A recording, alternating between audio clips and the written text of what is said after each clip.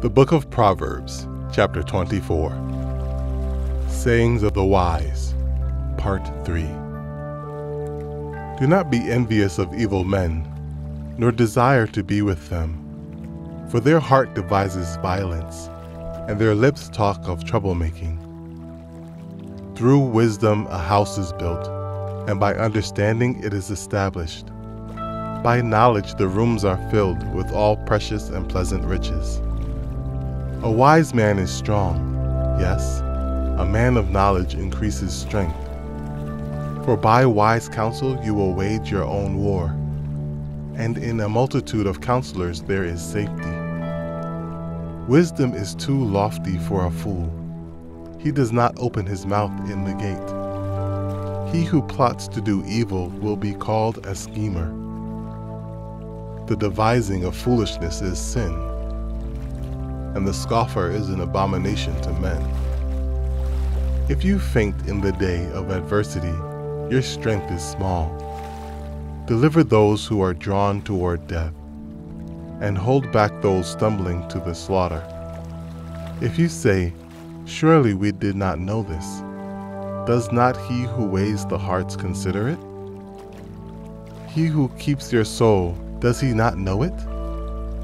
And will he not render to each man according to his deeds? My son, eat honey because it is good, and the honeycomb which is sweet to your taste.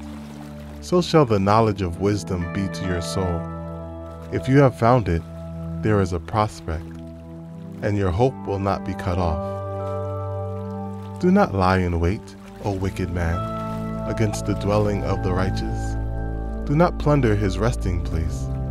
For a righteous man may fall 7 times and rise again, but the wicked shall fall by calamity. Do not rejoice when your enemy falls, and do not let your heart be glad when he stumbles.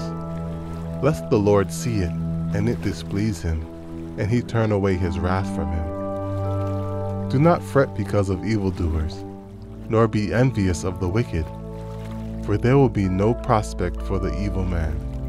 The lamp of the wicked will be put out. My son, fear the Lord and the king.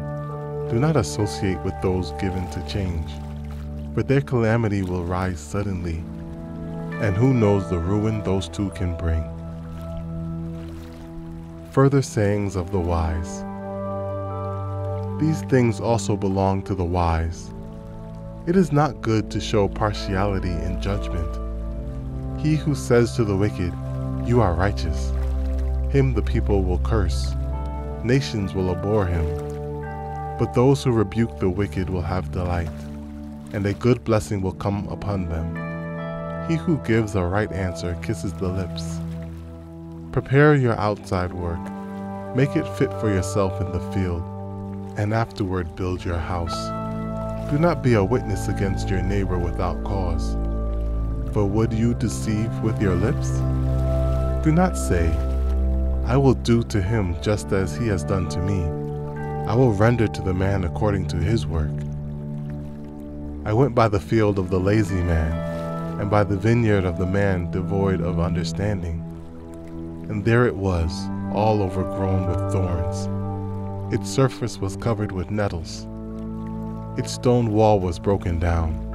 When I saw it, I considered it well. I looked on it and received instruction. A little sleep, a little slumber, a little folding of the hands to rest. So shall your poverty come like a prowler, and your need like an armed man.